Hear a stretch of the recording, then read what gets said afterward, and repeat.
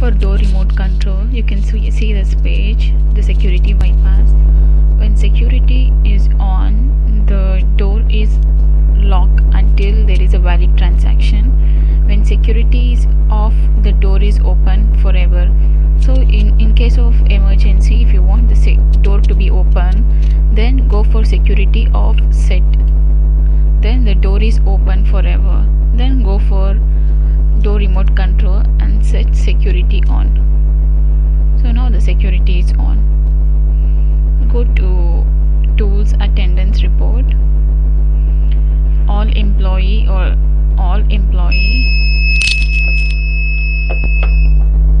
from select the date, export.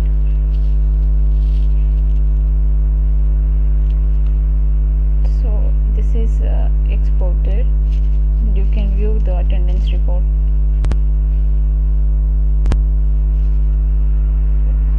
Documents, downloads. So this is attendance report. Currently there is only one registered user, so there is only one attendance report for only one user. This is the employee ID, name, card ID, late in, early leave. So this is the standard attendance report. Close. No. And then go to SMF-631, export. You can export access log or first in last out. Access log, if you want to have an access log report, include a heading, include event, auto define function key, export.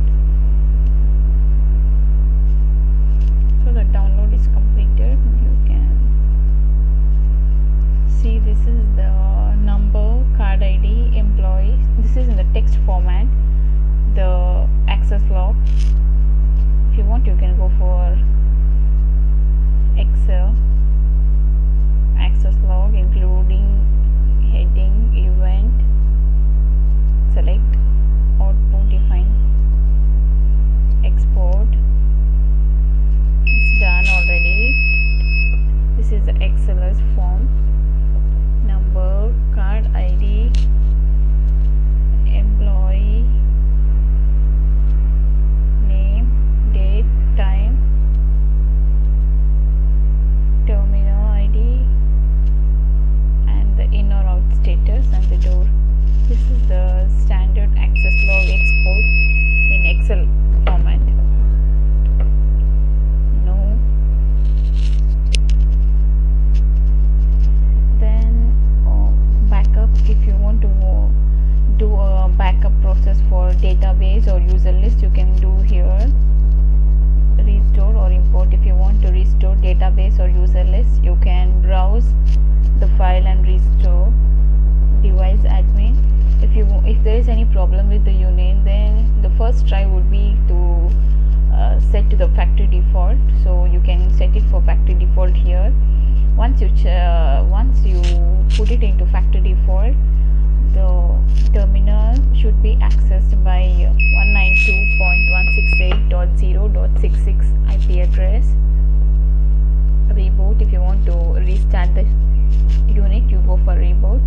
For upgrade firmware, you go upgrade firmware, browse the file, and then click upgrade. You will see a process bar here. Then reset. If you want to reset, user data, title, department, function key, access log, system log, time set, time zone, group, holiday, you can reset over here. So this is the function for SMF-631.